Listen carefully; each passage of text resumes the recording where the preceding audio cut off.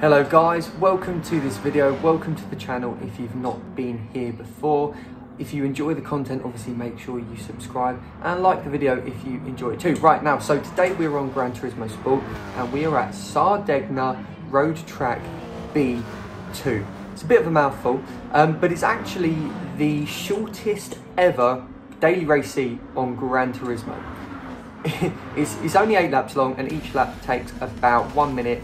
Well, it's under 1 minute 30 per lap, so it's not going to take long at all. We're going to start from near the front of the grid. We've set a qualifying lap because it's a sprint race basically, no strategy involved, so it's just a flat out sprint to the line, and we want to start as far up the grid as we can.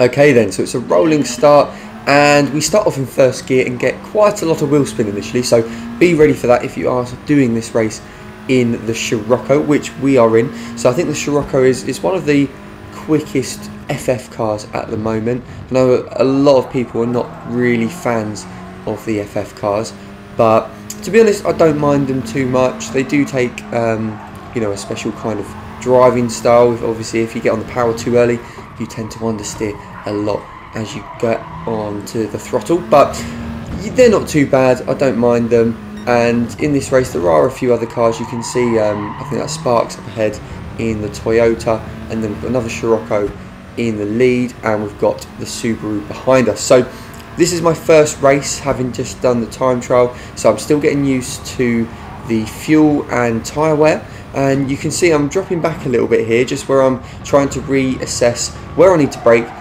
how early I can get on the throttle. And you can see behind us the Subaru getting a little bit wide there, but he's putting a lot of pressure on us at the moment as we get through the very easy to go wide right-hander there, and then coming through here up to the final corner, making sure the car is balanced as we turn in, and then again trying to get on the power as soon as we can.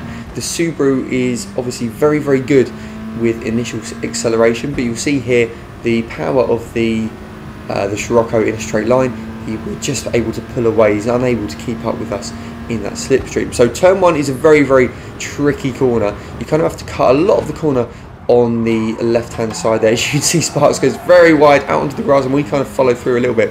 And then this corner just lifting off just a little bit, and then you have to brake quite early but quite gradually for this corner. It kind of reminds me a little bit of turn 1 and 2 at Suzuka. And then down the hill again, braking early because it's a downhill braking zone, trying to hit that curb on the inside because that will kind of drag you around the corner and let you get on the power nice and early. So you can see we've now dropped the Subaru behind and we have started to catch up to the Toyota ahead. So we're getting into the rhythm now in this race, and hopefully we can try and push forwards and maybe challenge towards getting a victory.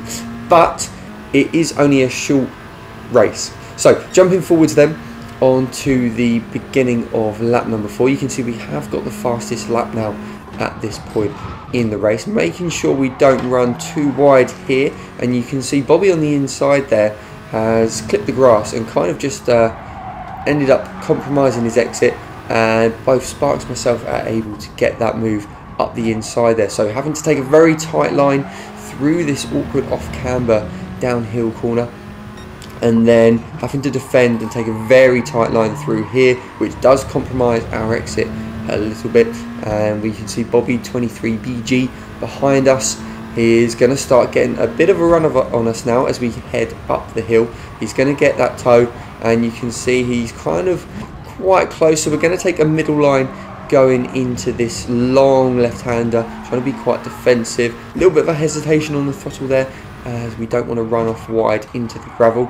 And then again, this is the corner where you've got to be very careful on the throttle because you can run wide very easily. So we are just outside the slipstream range of the car up ahead now, so can we get into it on the start finish straight, coming out the final corner, and we're not quite there, so we're about a second behind. So jumping forwards then on to lap number 6, and we run very deep into the downhill corner. This is going to give Bobby behind a very good chance to overtake us going up the hill into the long left-hander. At this moment in time, I was just kind of overdriving the car a little bit, where I was trying to get onto the back of Sparks again, but we weren't able to. So car behind, getting a bit of understeer there. There's a little bit of contact, but nothing too crazy. We're side by side as we go into the right-hander, but I've obviously got the inside line there, and oh, very, very nearly running wide as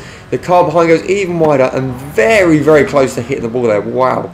Yeah, that must have been millimetres away. I don't know how he quite managed to avoid the ball there, but he did, and he survives onto another lap then. So around the final corner, you can see that battling has lost us quite a bit of time. We're nearly 2 seconds behind the leader now. So then we're going to jump forwards ahead once again onto the end of lap number 7. Just one more lap to go. Like I said, it is a very, very short race. You can see we're only 10 minutes in so far, so we're going to complete the race in under 12 minutes, I think. So it's more of a daily race B plus.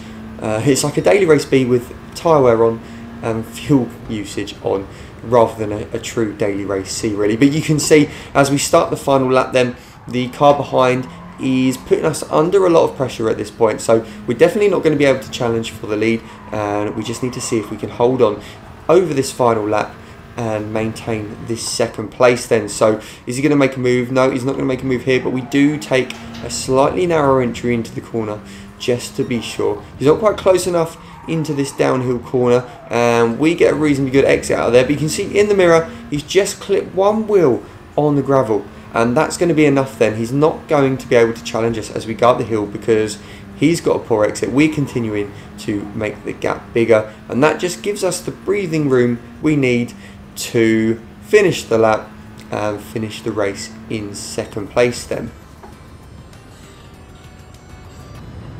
That was actually really fun. That was way better than I expected it would be. So yeah, give it a go. Really, really enjoyed that. So there we go then. I was expecting the worst with this one being so short, but it was actually really enjoyable. The only downside is that you have to wait quite a long time until the next Daily C race comes along. And you know, I do really enjoy strategy races, so the fact there's no strategy option this week is a bit of a letdown. But this race in itself is not too bad. So give it a go, let me know what you think, and as always, if you like the video, give it a like and consider subscribing if you haven't already.